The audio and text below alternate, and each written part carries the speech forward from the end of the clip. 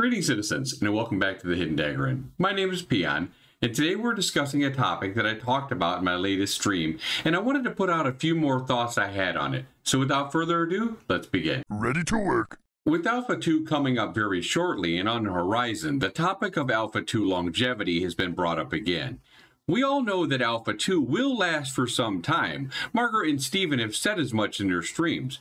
We also know that typical true Alpha 2s usually last about 6 to 12 months. Now, I think 6 months is definitely a little bit too short for a game as ambitious as Ashes of Creation is. That would be great. I'm sure all of us would be very excited, but I think it's also very unrealistic because we obviously want to have a good experience at launch, and we don't want to have a rushed out piece of exploitable garbage like New World. I'm more in the camp of about a year, possibly a year and a half, maybe a little bit less. And, depending on what kind of setbacks they're dealing with. I believe a Q4 release, though, in 2025 is feasible. Q4 is the best-selling time for these games, and it's the holiday season. Gamers have more free time and potentially a gift for these younger folks who've not yet joined the workforce. One of the only cons about releasing a game in the Christmas holiday season are normally just somebody or their competition, but come on, who cares? This is Ashes of Creation, the rest are just mere sheep. One of the reasons I feel so strongly about this is look at all the developers they now have. And we're not just talking about any interns. They've had the pick of the litter, highly qualified chads that they have hired now. They've spent much of these years developing systems and tech to expedite the process, the very process that they are in now.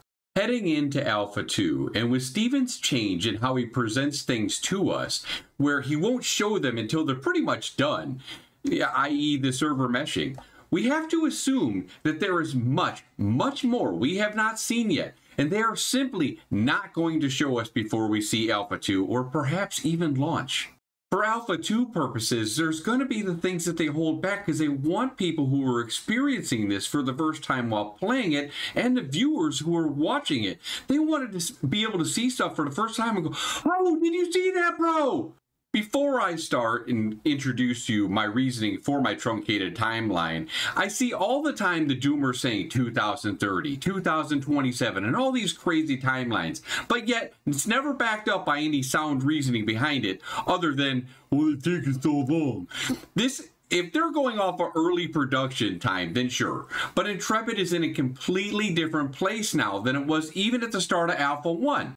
Now it's time to let me explain to you why I believe they will target this timeline. So take a seat, apply that copium mask, and listen up. The first and most important reason is maintaining player excitement and engagement.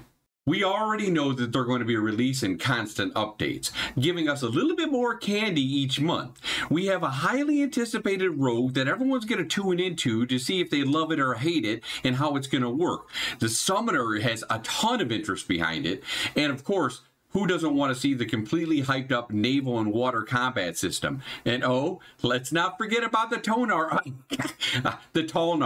and the Underrealm and how it works. There's so many biomes that we've also been yet to be shown. I fully expect a steady stream of new content and focused testing in these areas to keep the player engagement high. And by doing this, they're going to keep the interest high. After every patch, I'm sure players will come back if they've stepped away for a little bit. This is a smart marketing, and it will also allow for focused testing while Alpha 2 is persistent, minus downtime for patches and server maintenance. Unlike other early access games, this game will probably wipe, and there will be a wipe before launch. So while we're talking about this, it is important for you to embrace this and the wipes that come with it. I, for one, am hoping to see wipes because we're only going to be allowed to level to 30 when Alpha 2 first launches. So having steady level increases along the way or testing higher level areas or some node abilities are going to be very important. Another reason for wipes is it's important for Intrepid to see how their game handles large influxes of players.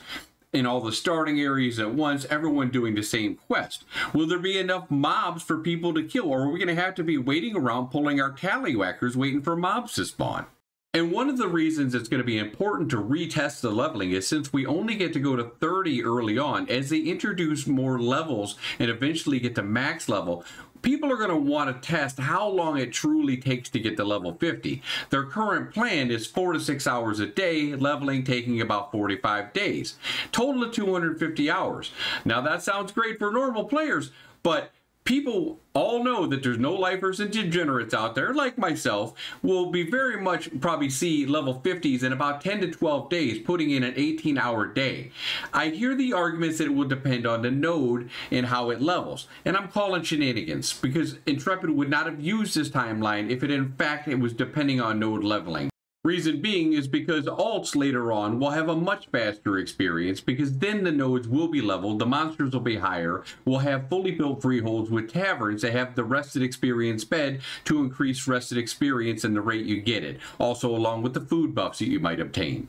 In my opinion, leveling is a little bit too fast. Now, I know a lot of people don't share the same thought, but you know, the wipes will give Intrepid and the players a chance to see if the leveling speed in fact does feel good, or if they need to tweak it. Another reason to embrace the wipes is it's a great opportunity to try another class and learn the other classes, so you later know how that class works. You know their weaknesses. It's going to be really important later on. And with every wipe, there's going to be players who are very excited to make their mark on Vera and see what the fastest and best way to level is. Could you level up through crafting, and how fast is it? Is it viable?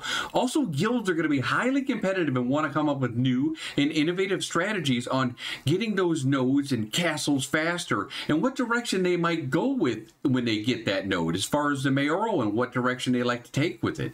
Now, I know I've seen this before. Peon, I don't want to level over and over. I don't want to have to go to 50 every time. Just give me a button where I can be level 50.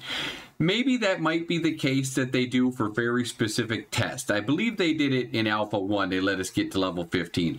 But I don't think that's going to be the mechanic we're going to see very much. And I think the majority of the time it's going to be the full leveling experience. Now, some players are not going to like this, and they're going to drop off until launch. And that's okay, because Alpha 2 will be reopening to other players and making sure that they have all the necessary players to find these exploits and bugs quicker. Now, on to the big reason that you don't want Alpha 2 to go too long. Avoiding burnout. A shorter, and by short I mean at least a year, will help maintain player excitement while they add things throughout that time.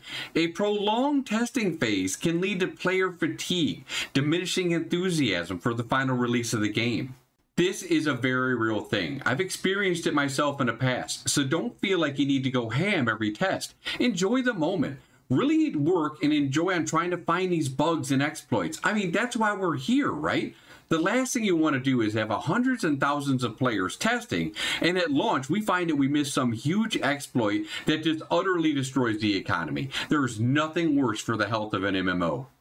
And make sure you report those bugs and exploits. Don't be selfish and hold on to the dupe that you found because you want to look cool. Let the developers know so they can get it fixed.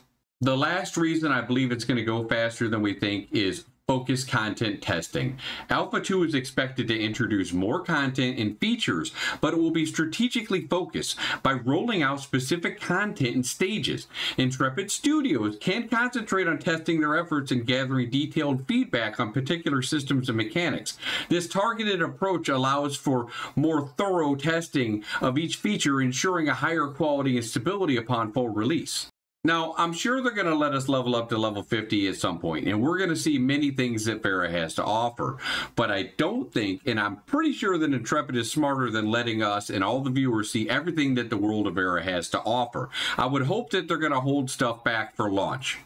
And as far as the launch goes, testers are going to know when the game is getting close, as class balance feels better and the game loops have been fleshed out and working properly. Secondary systems are working as intended.